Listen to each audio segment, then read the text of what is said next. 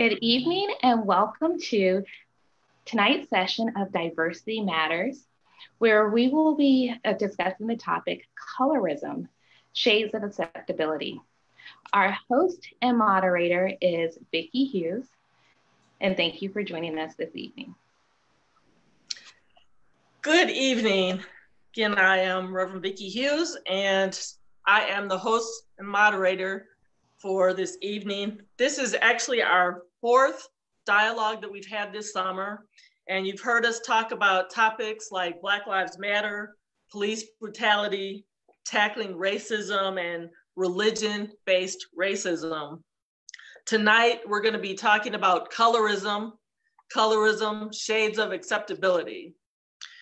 And viewers, if you would, I want to ask you if you would please share this live on your Facebook pages.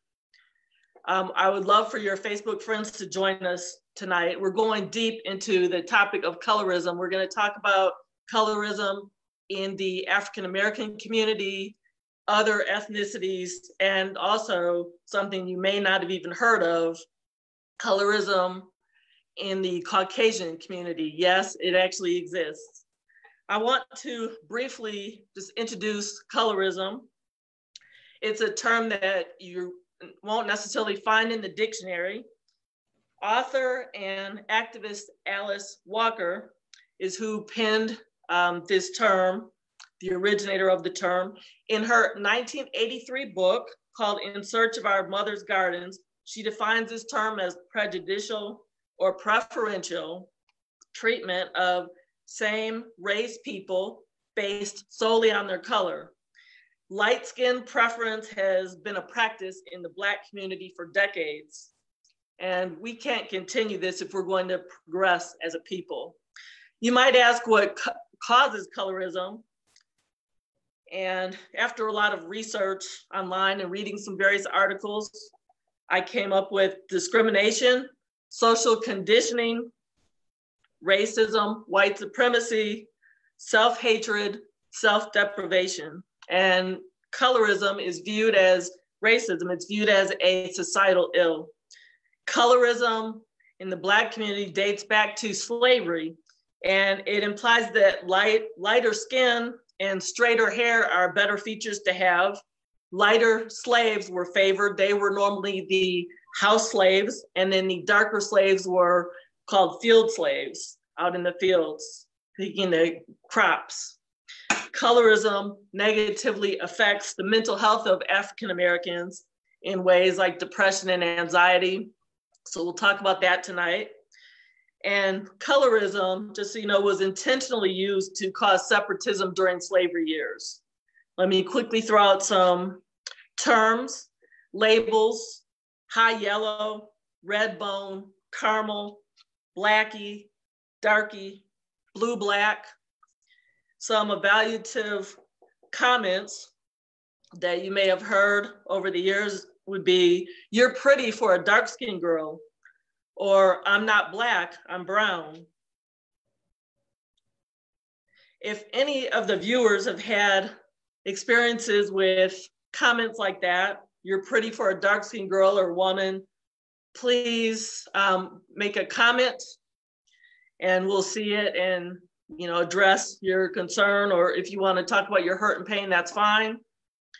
Some behavioral cues are avoiding direct exposure to sunlight, excessive grooming of one's own hair, attempting to alter or minimize certain facial features like bleaching your skin. So now let's begin. I want to begin the dialogue. And the first thing that I want to talk about is called the doll test. And it has been around since the 1940s. And I have two guest panelists on tonight. One is my mother, Evelyn Hughes, and I wanted her to tell us some things about the doll test. Mother Evelyn. Thank you. The doll test took place quite a number of years ago, and it consisted of having Black dolls and white dolls on a table or any place, and ask children which doll they would like to have. And 90% of the time, the doll was the white one that was chosen, even by the Black little girls. One of the reasons for that would be that whenever you see dolls, um, when I came along, when I would see dolls, they were white. It was very difficult to find dolls of color. Actually, uh, kind of difficult to find them in the 60s. So since the 60s, of course, the manufacturers have discovered that there's a market for the African American dolls, the other race dolls. But the fact that the little Black children chose the white doll 90% of the time was disturbing, because it meant that they probably didn't like themselves because they were choosing another I'd say just another color. It wasn't something that they were taught, it was just something that was normal. So one thing I often think about, though, is this, and this applies today as much as it would have applied in the 40s or the 30s or whenever. And that has to do with self-esteem. One thing that we need to really, really emphasize is that we should teach our children and make sure that we praise them for things that they do. Teach them how to do different things and praise them. Also, never let them hear you say something negative just because of someone's color or someone's size or whatever. So high self-esteem, in my opinion, is one of the best things that one can have. It can be taught, and it should be taught by the various means of praise and so forth. Okay, thank you, Mother Evelyn. Yes, that will be your nickname for tonight. Okay, that doll test that she was just talking about was created by two African-American psychologists, Dr. Kenneth Clark and Dr. Mamie Clark. And just to add to what she was saying, they described the Black dolls as ugly and bad, and the white dolls as good and pretty. So basically, positive attributes were associated with the white doll and negative attributes were associated with the Black doll. I wanted to ask, let's see, Jasmine, as far as when you were growing up, did you have, by the time you came along, I think there were probably several Black dolls out on the market for your parents to buy you, correct? I'm an 85 baby, so I do remember there being options. Okay. There were definitely Black dolls, but usually you would find them in the collectors. So you would get the collector's dolls and they would have the really Afrocentric features and things like that. Otherwise, if you're talking about, the Barbies and the Skippers, they usually just look just like Barbie and Skipper, just Black, but not with Afrocentric clothes, Afrocentric hair, nothing like that. I'd say the first time that I really, and this was past Barbie, that I really saw some sort of representation that really seemed to dive into who we were was Addie in the American Doll Collection. And they had the different books and everything. It was the first doll that I was just like, okay, I really want that one because she represents me. But at the same time, there was also the notion of the fact that she was the only Black doll in the collection at the time. And the first thing, or it seems like the only story that they could go to, was the story of slavery. which very much, yes, we can talk about slavery as far as our history is concerned. But when you had all these other dolls from other backgrounds, there were various backgrounds they could point to. And it seemed like when it came to the black doll, it was just slavery. That's it. We can't make a light skinned doll. We can't make a dark skinned doll that does something different in their background. It's black dolls, slavery. When you were talking about Addie, I didn't grow up with that collection you're talking about. So was Addie light skinned? Addie was dark skinned. Dark skinned? She was dark skinned.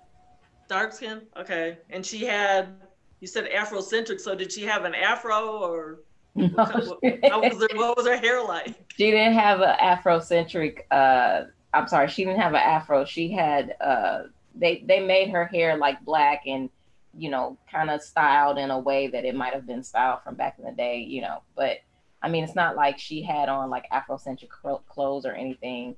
She was, the Addie doll basically represented a girl named Addie who had escaped from slavery with her mother. Oh. So it was to look like basically like a girl just out of slavery. Mm-hmm.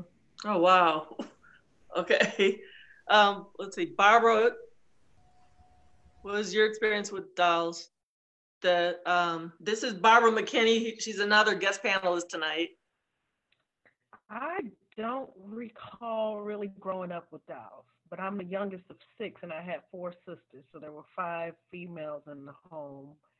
And I was the darkest of the 5. That's, as far as dolls, I think I'd always probably had dolls of color. As a mother of 4 girls, my oldest born in '89, I'd always purchased brown dolls, Afrocentric culture dolls, and they did have them.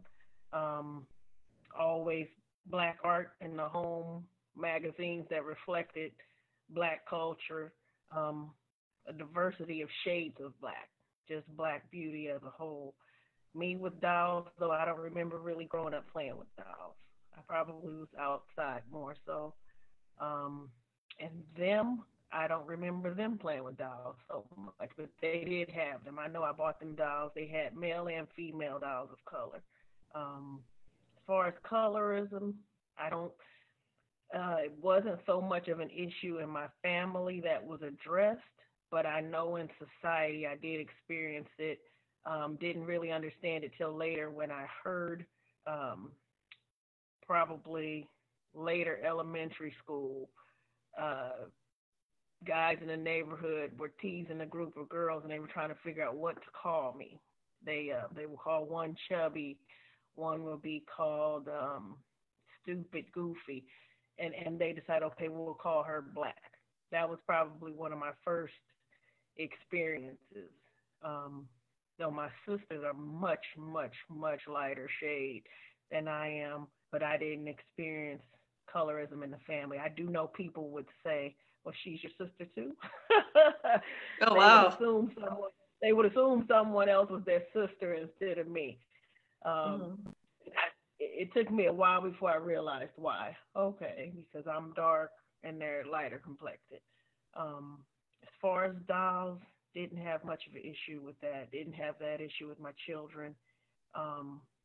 In the home, I'm thankful that I didn't experience some of the things that I've heard other people experience. But I'm definitely the darker shade in the home in my family. My daughters are as well, but I'd always thought black is beautiful. My family kind of embraced black beauty. Mm-hmm. Okay. I purposely, have a panel with different complected people, different ethnicities and everything. So let's see. So I have 2 guys on here tonight and I think 5 women. Trying to count. Okay, so let's talk about, the light skin versus dark skin issue within the African-American community. So I know some of y'all, so we have light skin, brown skin, medium skin, and dark skin on here. So anybody can start So, Vicky, I'm gonna jump in Okay. and just tell a quick little story about myself as far as my acceptance of my skin color. Okay. When I was born, I was very fair to the point where the doctor kept checking my mother's wristband Oh, and wow. checking mine to make sure that I was her child. I had curly ringlets of black hair, and I was very, very fair. And as I grew up, um, my colors started to come in. But even as a little boy, I was very, very fair. And I remember um, I was, my grandparents are a range of shades, and my dad is darker. And I remember being a little boy and being upset. I was so upset that I wasn't as dark as my dad because I thought he looked so cool and his skin was so nice looking to me that I couldn't understand it. And we were talking. I might have been 5 or 6 years old, and I just said, well, I don't have hair like you and I don't have skin like you, and I really wanted that.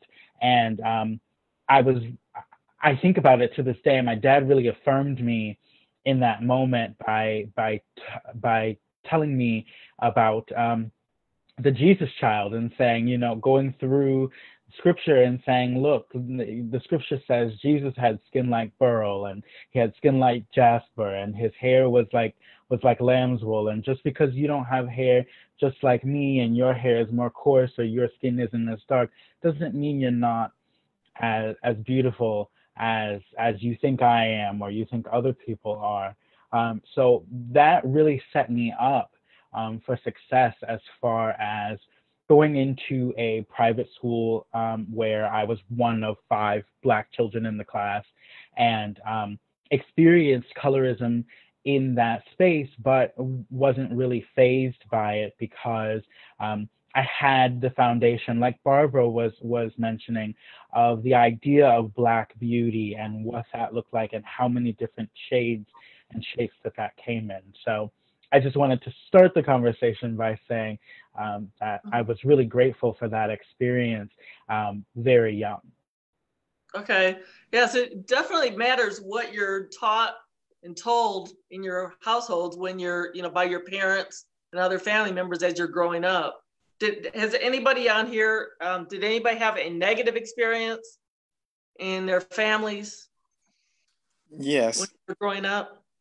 Somebody said yes, I think. This is Ephraim Juan. Okay. You said you did have a negative experience in your family? Yes. Okay. And it's, in the context of course, the term colorism.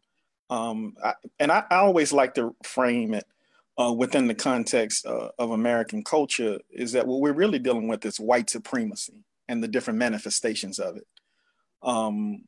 Just to kind of go back, and I'll tell you about that experience, but I did want to go back to the doll test. When that test was initially conducted, one of the variables, and it's since been updated several times.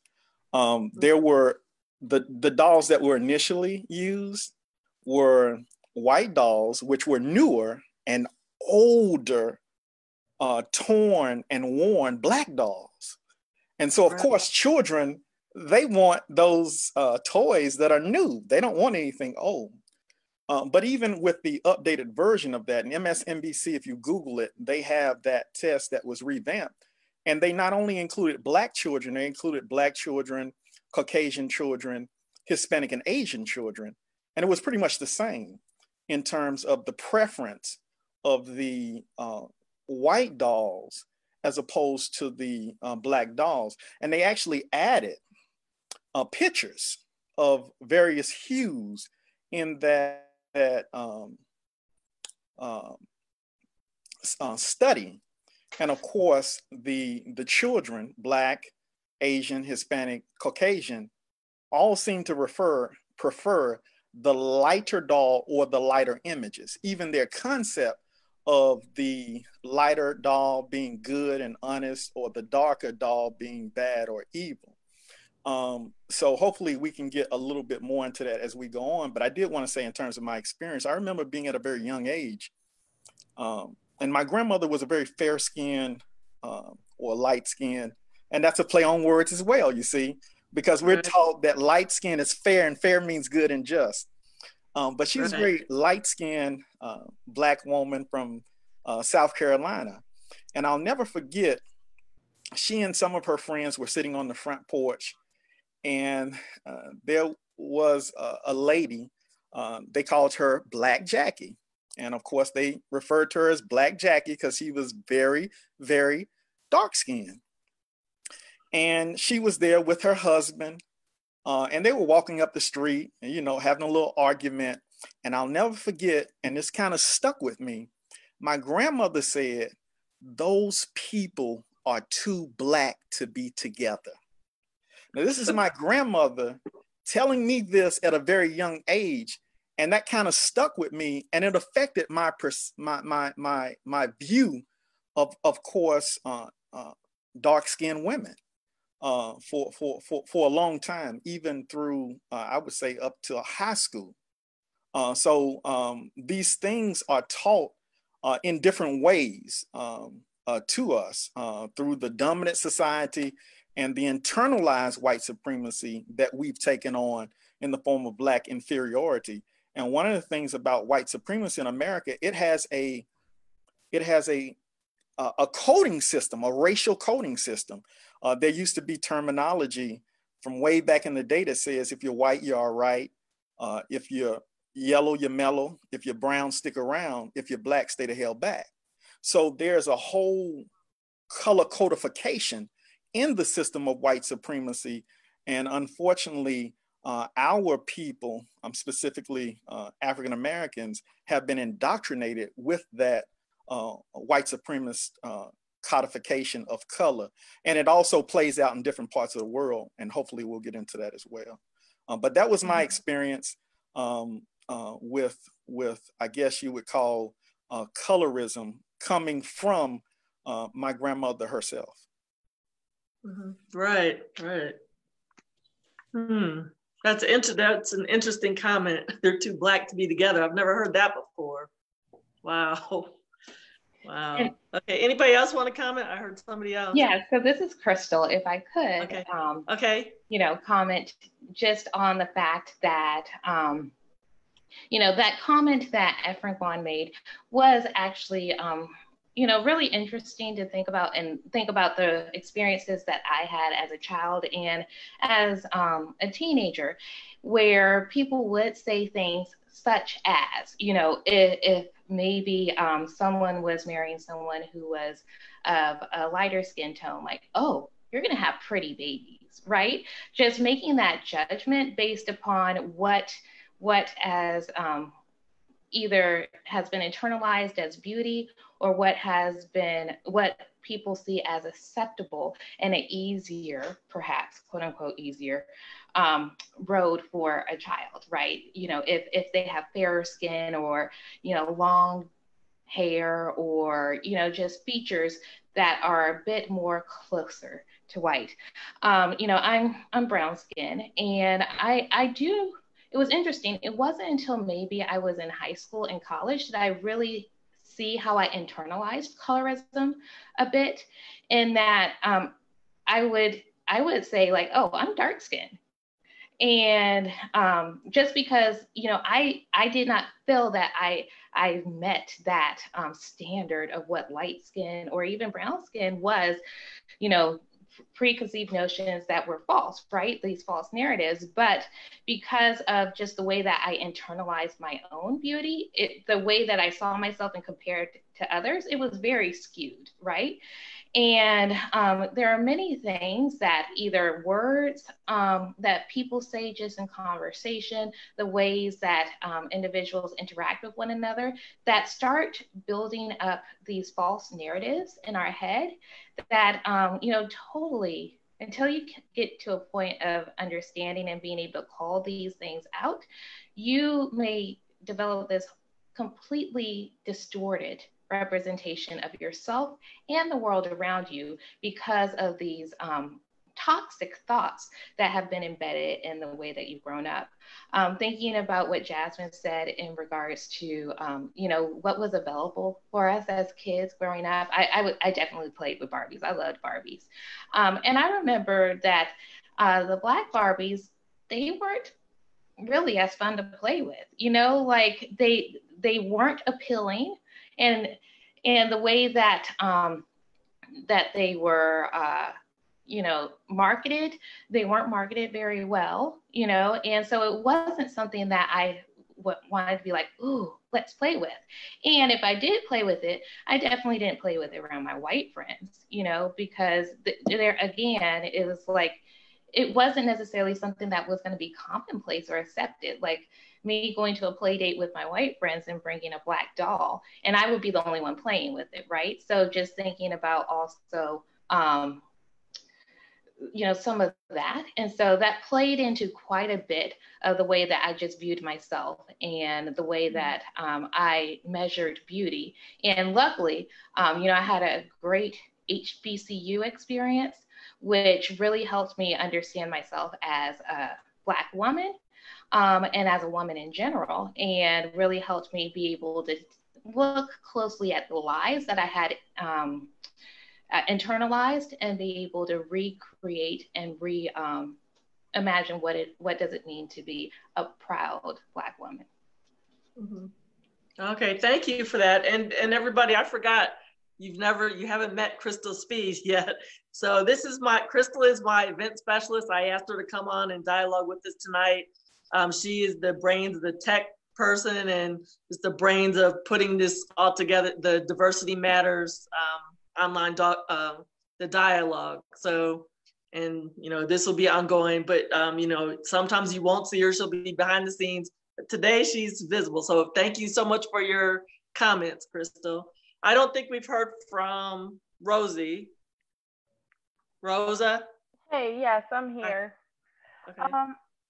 I was actually thinking of speaking on the topic of dolls just briefly, because I did have at a very young age in the early 90s, I believe, the late 80s Cabbage Patch doll. My first was a little black boy, which is my favorite. And I think growing up in my household, per se, with my grandmother, we were experienced affirmation of the Black beauty. But extended family wise wasn't always the case. I come from a multicultural family, and I did have experience, not so much directly, but just being in different family settings with extended family. And my siblings, my close cousins, we're all a rainbow. We go from the lightest skin with blue eyes to the darkest skin and dark brown eyes, and I'm kind of in the middle. So I was very protective of my little sister, who was on the darker side for our generation, just because of the comments I noticed. And I know those comments were never made in my household, but just in the extended family settings, you would get the, you're so beautiful, to be a dark skin, or to be a Black girl, or, to have that kind of hair, and, stuff like that. And I got really protective of her at a very early age, and even called, people out on it. Like, why are you talking to her like that? Right. I mean, even got confrontational a couple of times over that. And I carried that into my adulthood, and kept my own children out of certain settings with extended family because of that history. And then now I have my own children who are a spectrum from the rainbow. So I continue that protectiveness over that, and that affirmation as well that I received from my direct household. But as far as the dolls, I think during my childhood, I agree with Crystal. They just weren't. I was not impressed at the making of the Black dolls as I was at some of the cooler ones, which were the non-Black dolls. But over the years, even when I start purchasing them for my daughter, who's now 25, I've seen improvement. I've seen just in the last few years, I have only one daughter who's grown, and I've thought, wow, I wish I had someone to buy this pretty Black doll for, because they have improved over just the last 5 to 10 years. But, you know, when I was younger, they just weren't as, it wasn't the skin color, it was the, like the marketing, the effort, the representation that was put into it. It just didn't seem like, you know, the doll that you wanted to have, because it just wasn't. So I think, you know, kudos to the manufacturers who have put that attention and effort into improving it, because, you know, every girl does want that representation of herself and her beauty and her culture and her soul to, you know, be around and be included and play, you know, and it wasn't always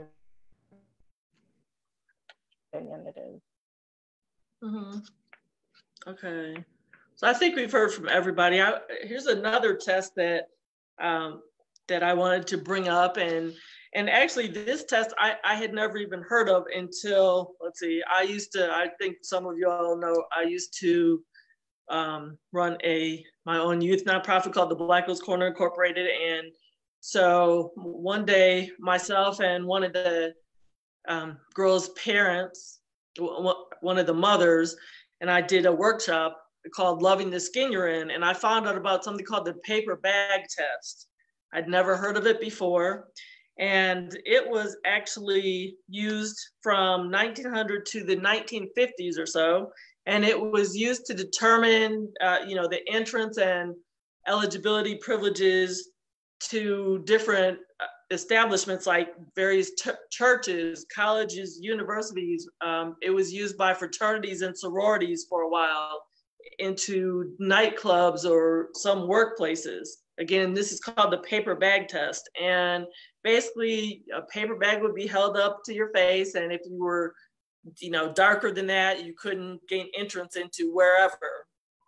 And I just, you know, when I heard about that, I was so hurt, because if I you know, I applied to get into Spelman College. I got in and attended and graduated, but I was there from 1981 to 1985. So I would have been applying to get in I guess, fall of 1980 or spring of 81, whenever.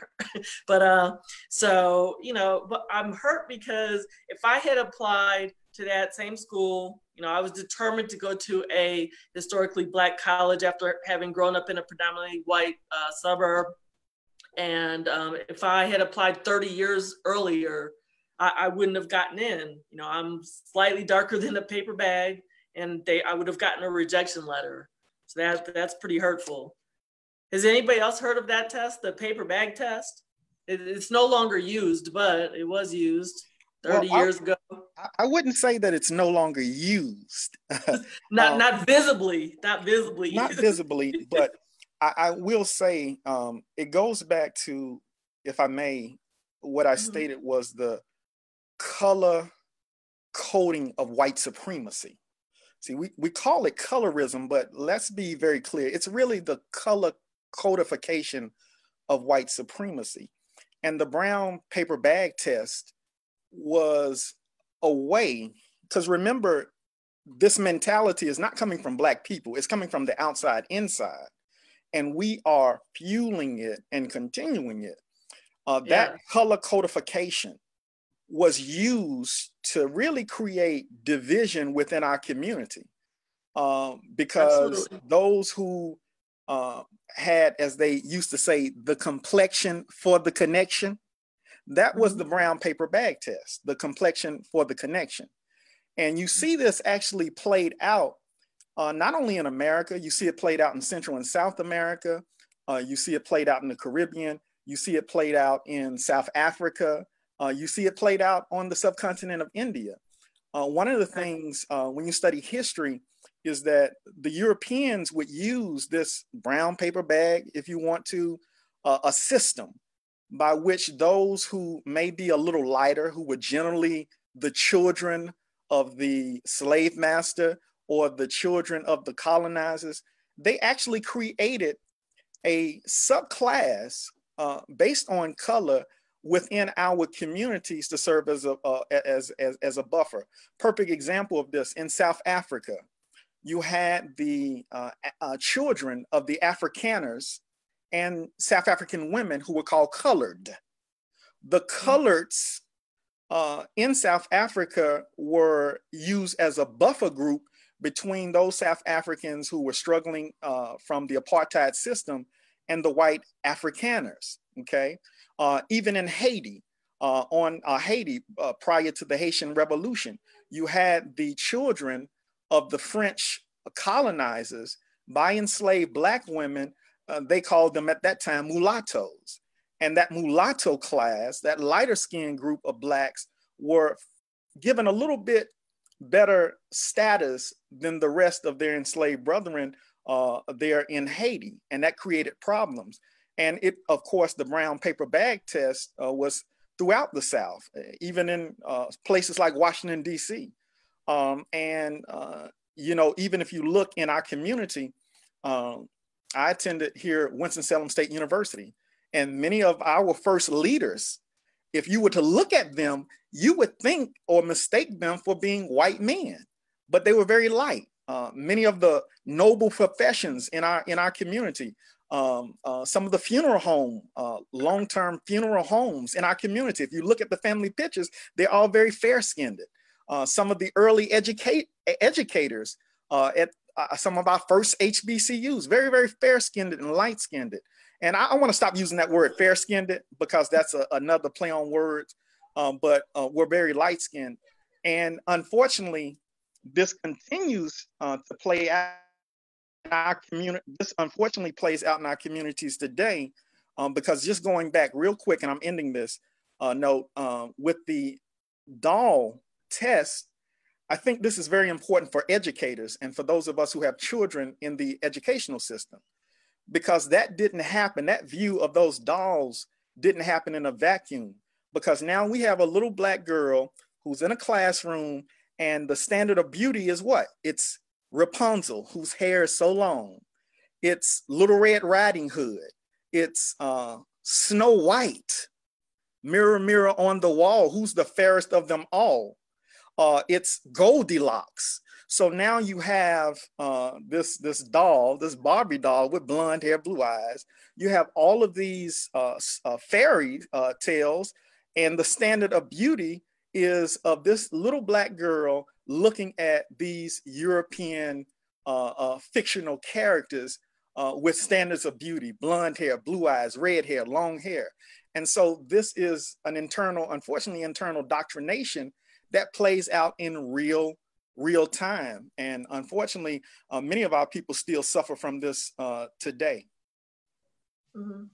Let's see, I wanted to ask my mother to speak to some things. My mother is a retired educator, and she started teaching in Tennessee in a Black school, I believe. And then when my family moved to Wisconsin, she started teaching in the city of Milwaukee, but then we moved to a suburb of Milwaukee, and she was a third grade teacher for several years. So there were a few Black students in her classes, and more students, more Black students as time passed. She taught for some decades. So I wanted her to talk about how she, I guess, Mother Evelyn, if you could just talk about how you helped the Black girls and the Black boys in your classes, how you helped them with their self-esteem and everything. Here, Efren Grant was just talking about how, talking about the white people with the long blonde hair or whatever color, and how that was a standard of beauty. So how did you address that in your classrooms? I didn't address it as a class discussion, but individually. Right. Black children were generally conscious of their hair and their skin color because they were one of 25 children or two of 22 children. So I would praise them for any reason that I could think of. I would always make sure that I would say something great about what they were wearing even, or if it was the hair, oh, your hair is so pretty. Did your mom help you? Now, remember, these are third graders. If I found anything to praise them for, I did it. And I usually found something to say, because I truly believe self-esteem is so very important. And I said this before, I know I'm always saying that, but we need that desperately. The other thing, though, that happens when you are the only Black teacher in the building is that you find out how white people, and these happen to be teachers or even parents, function in terms of color. We don't think about that. But I recall talking with a group of teachers who were my co-workers, and we were just having a casual conversation, and all of a sudden one said, oh, Mary had the baby yesterday. This is someone who was out on maternity leave. And then the other one said, oh, really? And next thing I know, she said, oh, and guess what? She's blonde, a little girl, a blonde.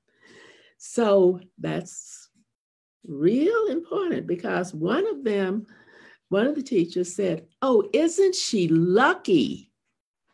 So there you have the blonde color hair being the top choice. And of course, don't forget the blue eyes.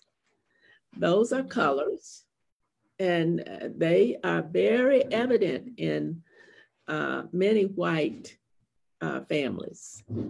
If someone is blonde, that's on top of the world. So we tend to only think of the colors with skin and our skin. And we don't think about the hair so much in terms of color. Most of us have dark color hair. But I think the main thing is that we talk about it and we think about the color problem. So what do we do about helping our children love whatever they have in terms of hair color or skin color? They're born with it. So if you have the opportunity to praise a young one, it's a good thing, in my opinion. Absolutely, absolutely. I remember, let's see, I guess I would have been in high school, and a lot of the entertainers in the Black community were, they were like real light skin, high yellow is a term that was used back then. And they had what people called good hair. It was like wavy, wavy hair, black hair. And that was when I was growing up. And I don't know if this was, well, it's from talking to everybody, we're all from different regions of the country. So it seems like that is the preferred look. I'm talking about men here. So when I was in high school, I'm sure you all have heard names like Al B. Sure, the DeBarge brothers, they all had that look, that real light skin, wavy hair look.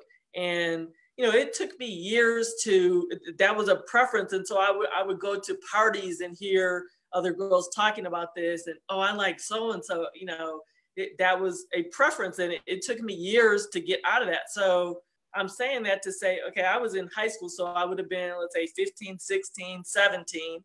But just think if when our kids who are, 8 years old, 10 years old, hear things like that those things, those preferences, those biases stay with them forever. It's really unfortunate. Does anybody have any other comments right now, or? Well, I might add, oh, sorry. Mother Evelyn her point about, being able to call out the beauty in each and every person. And I do think it's really important. And we see more and more, now, the idea of representation and not waiting for these big brands to go ahead and make the changes, but where people are stepping up because either my son needs to see that they are beautiful, that they are able to do any and everything, and like really being able to position that well. I like how the market has really opened up because we aren't waiting for the big brands to represent us, but people are saying that there's a hole in the market and this is something that I can really contribute in a way that shows the range, the spectrum of beauty. And beauty isn't just one thing, one type, but it can really be seen in multiple ways in every person, really, right? The other thing that going back to the paper bag test that I wanted to just kind of maybe amplify a little bit. So definitely, I think that we see embedded, because it's a hard thing to, this has been years, right? Centuries where these ways of thinking have just been embedded into systems, right? And so it's hard to dismantle it. But it does need to happen. But even though we don't have, the official paper bag test anymore, we do see where the notions, the ideals of this, or the essence of this plays out in hiring practices, in the ways that we either cast people in movies and shows and that type of thing. And I think it's just something, one, to be aware of, conscious of, and ensuring that we are really calling out when these things happen so that progress can be made to really dismantle it and really rebuild a system that does not prefer or show discriminatory practices based upon, what we're calling these shades of acceptability. Right. Okay. Vicki, I wanted to say one thing, Vicki, about the description you had with the male perspective of colorism, and I think it changes every generation. My experience in high school was the opposite, where the males that were darker were perceived as strong, and they were valued more, and the lighter skinned ones were kind of considered as the weaker and kind of shunned a little bit. Yes, it definitely changed over time. Light skinned brothers are in and black skinned brothers are in, and it kind of flip flops every now and then. I'm not sure why, but I just felt like they were at a total opposite as far as femininity, beauty. Like females are better judged on their characterism if they looked on the lower, lighter skin scale, but it was the opposite for the males. The preferred black male was the darker one in my experience in high school. I don't know if anybody else experienced that as well. I would say I definitely saw that happening. For me, though, I don't know. I didn't get I got a mixture of both sides of it. I wasn't assumed to be the cutest girl in school just because I was light skinned, but at least not by the boys. But the girls always assumed that I was stuck up because I was light skinned. So the whole explanation of, okay, light skinned girls have it better, everybody wants the light skinned girls. The boys were not checking for me. I don't know if it was because I was a nerd or what, but they were not checking for me. And so I wasn't seen as, okay, all the guys are after me and they're not giving the dark skinned girls love. I saw boys make fun of me and make fun of the way that I looked and basically call me ugly all the time. And I experienced that pretty much up until high school. But at the same time, from the girls in school, I got a lot of hate because they were like, oh, you think you hot stuff because you light, or you think you better than everybody because you light. I'm like, actually, no, I don't. It doesn't cross my mind. I'm not thinking like that at all. You know, my brother is very, very dark skinned. He's chocolate, and my dad is chocolate, and my mom is brown skinned. I'm pretty much the lightest one. And so I was not raised with this idea of light skin versus dark skin because there were so many shades in my family. It wasn't really talked about like that. You know, once I started experiencing it in school, that's when it was brought up to me. But um, as I got older and became an adult, I did really, really see the difference in as far as how people would see you. Like more of what I saw in high school seemed to happen more as I got older.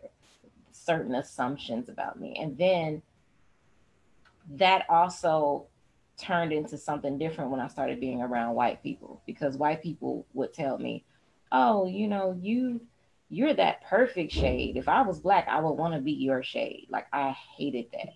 And it's like Wow. that's not a compliment, because now you're saying that for some reason you favor me, and that, I mean, it's not like I'm going to feel good like, "Oh, thank you, you want to be my shade." That they would always say your shade is the best shade to have if you're black. I wouldn't want to be darker than that. That's totally not the right thing to say. No, absolutely not. Or Wow. there would be people that would say, "Oh, I'm almost darker than you." Like, this is from white people. So, you know, whenever they would get a tan. So it just experiencing that from, like I said, the girl's perspective, the boy's perspective, and then later on into, you know, seeing how white people saw me, you know, also realizing that white people sometimes assumed that I was less dangerous or less aggressive because I was light skinned. "You're more like us. Oh, you're different. You're not like the other black people." Like, that's code speak that, you know, I would just like, okay, that's not, I don't even have words for it, but it's something that I had to learn to just correct. You know, now at first I wouldn't know what to say, but now I've learned to correct. Whether I'm dealing with a dark skinned woman who goes, "Oh, you think you," no, actually I don't. And let me tell you about my experience. Or I'm dealing with a white person who's just like, "Oh, you're the perfect," no, that's not the way you want to come at me with this, because we're all beautiful no matter what shade it is. It's just one of those things that seem hard to navigate, especially when you talk about the privilege of it all. People, I will admit, as a light skinned black woman, there is a certain privilege I hold being light skinned. And I'm highly aware of that. Just like I feel like there are certain privileges men hold versus women. I'm aware of the inequities when it comes to media and movies showcasing more lighter skinned women than darker skinned women. I'm aware of those things. But when it comes to how to solve it, how to go about it, man, it just seems like such a complex thing because the mentality behind it is so deep rooted. Yeah, you know, if I may, I being in it, working in the fashion industry that I've worked in for the past 5 years. Whenever I've done a show of my own work, I've always consciously cast Black women. I've always consciously cast Black women of different sizes and of different shapes and shades and hair colors, to the point where I would do renderings for clothing. And I remember when I sent in my sketches to be reviewed for a job, they even commented, they were like, "Oh, all of your models are Black." And it was like, yeah, because that's what inspires me. Those are the conscious choices that I make to sort of fill in this gap of an idea of what is beauty. And what, you know, they always say beauty is in the eye of the beholder. Well, I happen to be the beholder in this situation. So I'm showcasing my idea of what should be seen. And I agree with Crystal in the idea that, you know, the year in the year that we live in the environment that we live in, everybody's got to make their own space. Because what we're finding out more and more is that they're not going to give it to you. So you've got to create the space to showcase Black beauty. We saw that with the Johnson Publishing Company and Ebony and Jet, and we saw that with Black fashion designers coming on to the scene and the Black Lives Matter movement. We're creating these spaces for ourselves to discuss.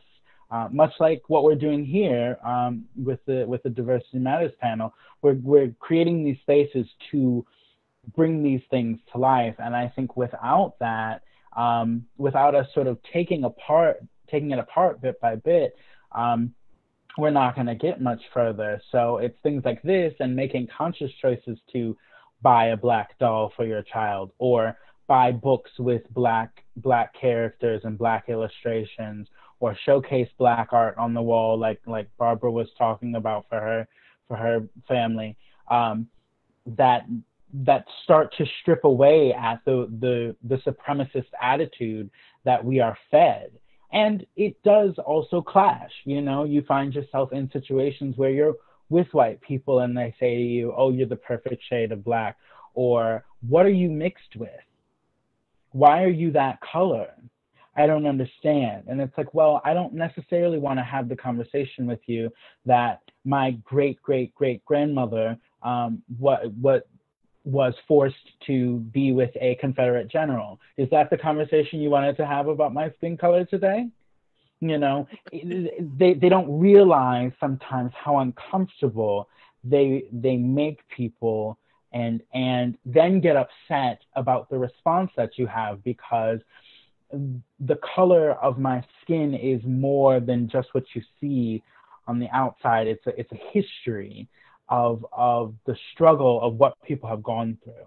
So I think that the more that we, as Black people, as Afro-Latin people, as people of color, make the choices to lift each other up in that way, the better we'll be, and the more that we'll strip away at the idea of colorism. Because I think the time for waiting or asking people through other things, through other channels and means, has passed. They've proven time and time again that even though they may understand it, they're not willing to do anything about it. And so I do my part by saying, you see these 7 Black women, yes, I'm casting each one of them. I understand that she's a size 22. I can sew for a size 22, and she's going to walk the runway for me. And I had a casting director say to me, well, you just want Black women. I said, yes, I do, because Black women inspire me. And that's how I want to showcase my clothing, and that's my idea of beauty. So I think the more that we stand in it, the better we'll be. Kudos to you, Bennett, for highlighting Black women. Thank you. Yes. Barbara. Hey. Hi. So I don't think I mentioned this earlier. I know Barbara from my organization, the Black Girls Corner Incorporated. She brought her 2 daughters to me, and I had several other women who helped mentor her daughters and other ones. So I know Barbara is someone who, she was always saying, oh, we need to expose these Black girls to this and this. So, I've always admired you for wanting to expose young Black girls, or boys really, to just to culture and our greatness. So do you want to speak more about that, just as a parent and a role model, a mentor, how we can expose our kids more? Opportunities are endless. Can you speak up a little bit? Yeah, sorry about that. The opportunities are endless for us to expose our children today. A couple of things I did want to say. For me, once I moved, I consider the South. Some people, it's not deep South, but I'm from Southern California. And most of the experience I had on a negative aspect as far as colorism came from within the Black community. I grew up with a variety of different ethnicities, cultures, and I think the positiveness that I received was input from non-blacks, non-African Americans, because they accepted me for who I was, how I was, and it was those within my own culture. If there was a negative issue, it came from them, which is interesting, which is very interesting. And I know that it's all a part of brainwashing and the systemic racial ignorance and deliberate, but it saddens me that the non-black community that I was around put more positiveness in me in that light than the African American community. And I think that made a difference, or makes a difference geographically. When I hear people talk from different places, and I'm so thankful I got that opportunity to grow up in Southern California. Also, I guess the timeliness of things. It made me realize TV shows like 227, Moesha, What's Happening, Good Times. Racism, colorism always existed, but those shows had females who were not necessarily passing that brown paper bag test. And so the people that I did grow up with got to see people who maybe looked more like me in a light that was considered an okay or good light. And then I thought about the Cosby Show. Very popular, wonderful show, love it. But the characters on there is the older daughters, and that was representative kind of my family. You know, they had 4 daughters. Rudy was brown, Vanessa was brown, and then there was Lisa Bonet and the other actress who appeared to be, biracial in real life, whatever the case. But you can be born of whatever color coming from a black woman, which, like I said, was the case in my family. But I also realized during the time with entertainers, with that, I remember the tone or the voice and the culture around me changing to more so of what you all talked about. The lighter you were, the white, the better and more acceptable. And I saw that change within the music industry, the entertainment industry. I don't recall seeing it as much prior to. But after that and during that, I saw it a lot. And black men, it seemed, begin to preference and vocalize more so, or maybe it was just because of the age of internet and things happening where you could more easily and readily hear and see these things, where they would say, that's what I want, that's the thing. Prior to, I don't recall that so much. And I don't recall that from people who I knew who were not black. So that's really interesting for me. There's a lot of work we got to do within ourselves. As a mother, I just always imparted. If I didn't have what it took, then I was putting them in front of someone of color, male or female, so they could see the black lawyer, the black teacher, the black doctor, whatever it took, scientist. And I recall that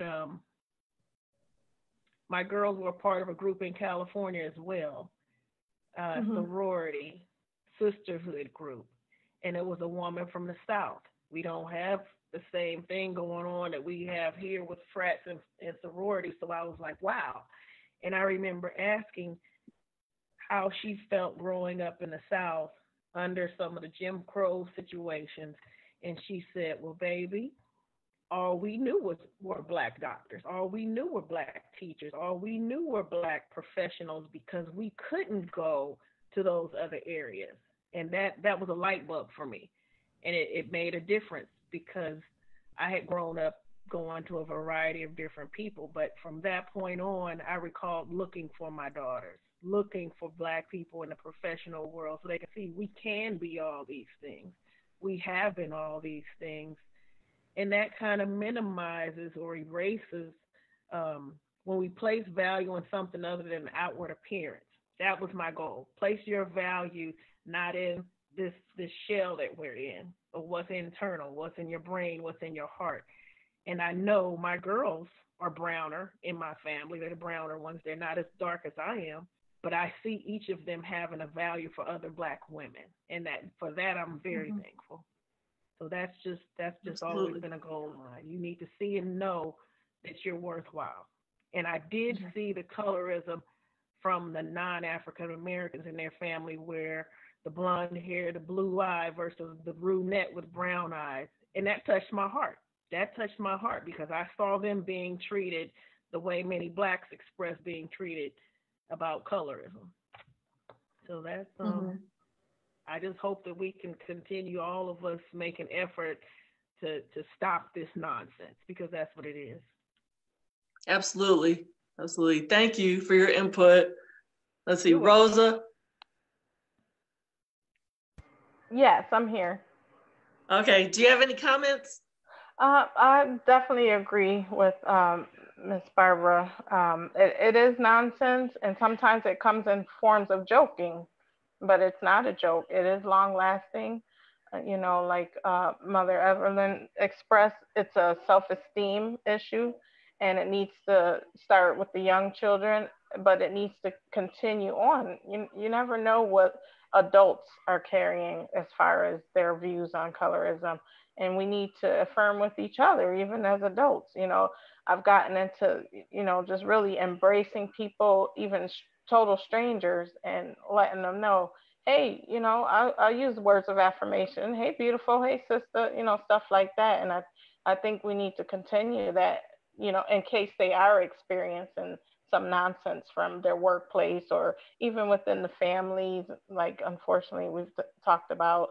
But, and the things that we do still see on TV, I try to explain to my children, there was a time where just Black people weren't wanted on television. They didn't want to see it, and it, started putting us in certain roles, and then, there was some backlash when we started being more in the forefront. But they still prefer the lighter, the fair skin, or I'm sorry, light skin effort, and the less coarse hair, and stuff like that. And I think it's nonsense. It needs to stop, and we all have to do our part to battle that. Absolutely. Absolutely. Anyone else? We have about 15 more minutes. May I say, Vicki? Yeah. In terms of solutions, to everyone's point, I think we have to be intentional. Like Ronald said, he specifically seeks to highlight Black women in all of your splendor, your beauty, and your diversity. So I think we have to be intentional, and I think we have to be unapologetic. And as I was listening to Barbara, I was literally going through time as she was really articulating history. And I think arts and culture is very powerful, because a lot of the changes that we saw when you talked about that whole light skin, team dark skin, I remember in the early 80s, because that's what the industry gave to us. It gave us Michael, the light-skinned version of Michael. It gave us the light-skinned, beautiful version of Prince. It gave us Elle DeBarge. But when you got to the 90s, you saw, of course, the Cosby Show. And we saw us in our diversity. And then you start getting movies like Love Jones. You start getting movies like Love and Basketball. So you have these Black men, brown-skinned Black men, in these leading roles, right? And so now here we are in 2020 with the Black Lives Matter movement. The young people are reaffirming their Blackness, Black Lives Matter, and wearing afros, and the whole nostalgia that came out of the 60s where Black was beautiful. So I think we're at a renaissance in our history as Black people. And to your mother's point, she made an excellent point, reaffirming to the younger generation that you are beautiful. And I think we have to begin there with truth. Truth is that we as African people are the first people under the sun. We are the original people. And if you look on the continent of Africa, we are a diverse people.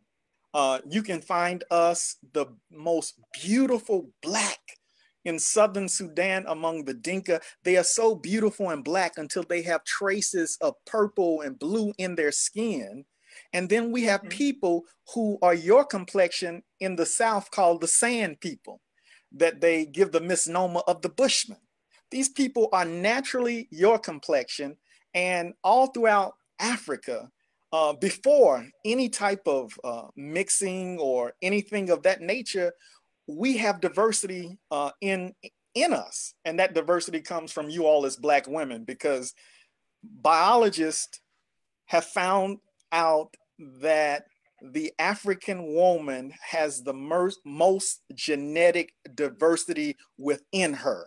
She can go from beautiful midnight black to vanilla complexion person, all within the womb of the Black woman. So I think we have to celebrate that. I think we have to educate our children as soon as they come out about the diversity. And the diversity in our hair. We are not a monolithic people, even in terms of phenotype. Most of what we see in America are Black people who were enslaved from West Africa. And so we have unique features. But if you go throughout Africa, you'll go to Somali or Ethiopia, beautiful, tall, brothers and sisters, some with wavy hair, some with straight hair. So all of this is within us. And I think we have to celebrate it. We have to reaffirm it, that Black is inclusive of so much diversity. And I think we have to give that to our children. And we have to be unapologetic about it, no matter who that offends. If they are offended by it, we can't worry about people being offended for the truth. And I think sometimes we worry about and I don't want to say in a harsh way, because we want to be considerate of individuals' feelings. But to Ronald's point, we gotta be unapologetic and lift our people up, because if we don't do it, no one else is going to do it. And I think we have to hold each other accountable as well. I'm a part of the hip hop generation, and there's some things that even though I love hip hop music, it's done some wonderful things, but it created problems in terms of some of the earlier videos that highlighted very light-skinned Black women, those who had fair skin, lighter hair, lighter eyes. But that's changing now. Before, we would only have someone of who had that particular standard of beauty, but now we get a Jill Scott or Erykah Badu. We see Black women in their beauty. We see Black men in their beauty. And I think we have to celebrate each other as well. Because one of the things that white supremacy plays off of is our divisions. So we cannot afford to be divided, especially in this climate. So I think we have to celebrate the diversity among us as Black men and women, and highlight that and be proud of it and be unapologetically Black. That's how I raise my children. I tell them, don't apologize for your Black. Be bold, Black, and beautiful. I think that was from Hollywood Shuffle, the bold, the Black, and the beautiful. Absolutely. Some might not remember that. That's too funny. Okay, before I close, let me hear from Crystal, if you have any comments, and then I'm going to have my mother speak after Crystal, and then I'll close after that. We have about 8 more minutes left. Okay, great. So I would just maybe a couple things, I guess, but what I would amplify is, what Efren Guan said and what Ronald mentioned, and thinking about, not asking for permission, but instead creating the tables or the spaces that we want to see representation in. I love the idea. So, there are so many different ways and different spaces that we can really think about celebrating the spectrum of color. And so I absolutely love, just the idea of nude for every shade. So like in the fashion world, where we're seeing that nude isn't just for, like, I don't have to wear the white woman's nude anymore, but nude really is starting to represent so many different shades on the spectrum. And I think when we start seeing more and more awareness of the fact that there is not this, Eurocentric or white a standard of beauty, but beauty is across the spectrum, that just is really wonderful. And I also am encouraged by just seeing so many different representations in, in classrooms, starting in classrooms with the books and literature. And also I'm hoping that we can see, just a departure from revisionist history and really looking at telling the truth in all the spaces that need to. Because even though, even think about my own personal experience, even though as parents and as concerned, people in the community, exposing our kids to their history and also affirming them, if they are still being placed into systems and environments that are telling them lies, then it's just so hard to combat that, right? So everything that you're doing gets kind of like torn down during the day when they're into these other environments that aren't reinforcing that. So I would say, really being able to advocate for representation in our schools and the curriculum and in the materials that are used, because not only do our Black kids need to see that Black is beautiful, but everyone needs to see that. And then also seeing the representation that, people of color, no matter where they are, where they're from, that's beautiful. And really being able to, have that embedded more. The other thing that I'll say is, I think about some of the pivotal pieces, whether it was a book or a speech or a movie from my history that really made a difference. And I keep coming back with the idea of colorism to school days and, the dance. I guess it was everything, but the dance was really just the big part where we had the wannabes and the jigaboos. And I really just, thinking back, what it must have took for Spike Lee to just be very, very deliberate about this needs to be exposed, this needs to be seen, and for it to be in, on a very public national stage, I think was really pivotal. So even now, when I look at it as, I guess that was the 80s, right? So now, 35 or however many years later, there's still, unfortunately, like some truth where you're like, oh, I see this today. But also, I think it's a really good mirror. And I think art needs to be a mirror to uncover, some of those hard truths, to expand the discussion and conversation and really help us come to grips with what that is and how we can move forward. So. Mm-hmm. Okay, thank you. Thank you. Okay, Mother Evelyn, would you like to make some comments? You are the one on here with us who is the wisest, has the most decades of experience with colorism. So any closing comments? Well, it's very, very encouraging to hear all of you young people discussing topics that are normally not even discussed. So that's a real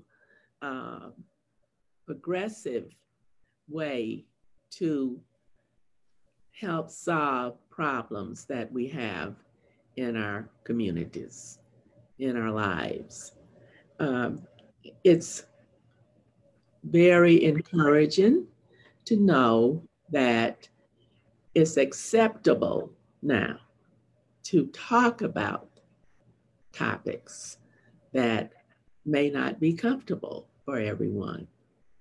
So in terms of what we do in the future, we need to think about continuing to talk, but also what can we do to help with solutions? Because that's what's going to make all the difference in the world, the solution part of our conversations. Solutions are not easy, and it takes a while sometimes, but at least we can begin. And I'm real proud of all of you and others who are embracing discussions and problem solving at this time. And I'm happy to be here. And of course, I am old. So I'm pleased that all of you listen to me a little bit. Thank you. Okay. Okay. Thank you all. I want to thank all my panelists, my event specialists, and my two guest panelists, my mother, Evelyn Hughes, and my friend, Barbara McKinney. Thank you all for participating. This has been an awesome conversation. We are all different. We come from different generations, we grew up in different geographical regions of the country and in various families, and we've all had different experiences. We've had different biases or just things that have influenced us. And, you know, I agree with my mother, Evelyn Hughes. It's just beautiful to see us all talking and, you know, just really talking about colorism and bringing it to light. Thank you, viewers, for watching. We hope that you've been enlightened, and we also encourage you all to start having conversations like this with friends, coworkers, neighbors, church members, family members, whomever. Again, thank you for watching. It's about 10 o'clock, and we will be back. I'm not sure of the topic yet, but we will be back in 2 weeks and to have a conversation again. This is an ongoing dialogue, and you've been watching Diversity Matters. Thank you and good night. Right.